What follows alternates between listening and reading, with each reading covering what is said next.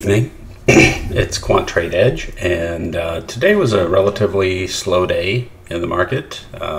Pre-holiday trading, there was some whippiness, and wasn't really paying attention. But there was one thing that caught my eye, and that was on crude oil. There was a really nice rally late morning into the close, and this was a very clean pattern in multiple ways.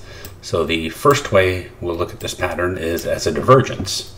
And this is a 5-minute chart of January crude.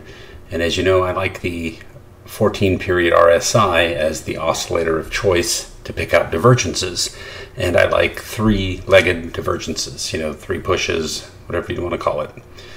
The first leg of the divergence came here. On this move down, RSI was all the way down here at 9.78, or sorry, 10.16.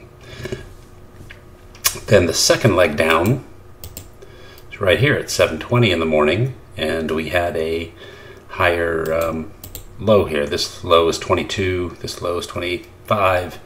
Because this closed above this is actually the oscillator low.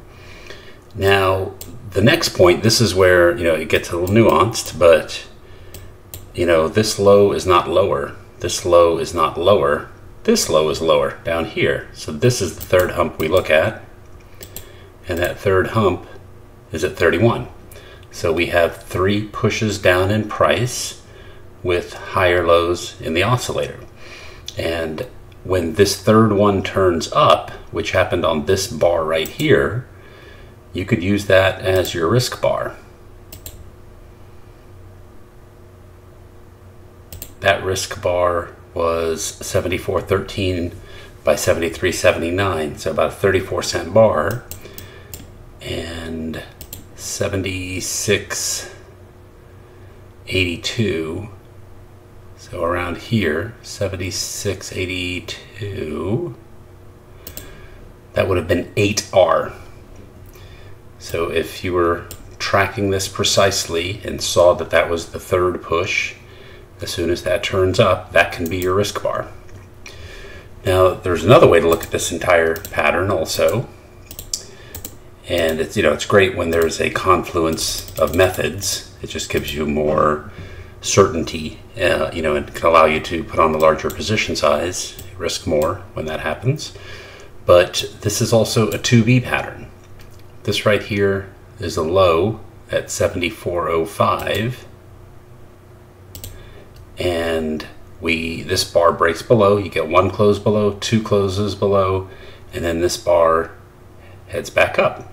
And on a 2B, the first bar that goes under, this one right here with the high of 74.36, that's where you would set your buy stop to enter.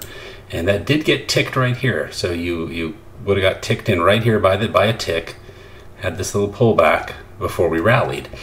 And when you do a 2B pattern, when you're trading it as a 2B, you want your stop to be below the low of the move. So that would make it 73.79 by 74.36. So this would be your risk. It's a little more risk than the divergence entry. In fact, it's almost about twice the risk, but this still achieved 4R. And this would have been about 76, 60 something. So about here is where you would have hit 4R if you entered this as a 2B pattern. And it's nice to catch things on the bottom here, whether it be the actual bottoming bar on the divergence or this bottom set of bars on the 2B. But if you look at this here, I'm going to take all these lines away. We can even take this away. This whole thing down here is a bottoming pattern. And if you were to put a line across here, this high at $75, if you caught it down here, great. But this is 1, 2, 3, 4, 5, 6 bars. It's half an hour already. Another half an hour. So there's an hour and a half of just noise. And granted, this is all in your favor, But you can see that where the move really started accelerating and giving you bang for your time is when this bottoming pattern was complete. So when you took out this high at 75, you got immediate action. You know, the first move up to 76, you get $1 in 1, 2, 3, 4 bars.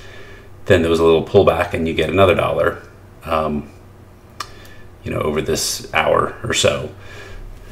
So it all depends on how you want to do it. If you really want to optimize your capital and your time, you can wait for this breakout here. If you just want to set it and forget it as a 2B pattern or as a divergence, you do that also. There's plenty of ways to you know, to trade this, but these are the moves that I look at. I always want to find something that gives me a minimum of 4 times my risk, and you know, with the potential for more. And do that often enough, and things compound nicely.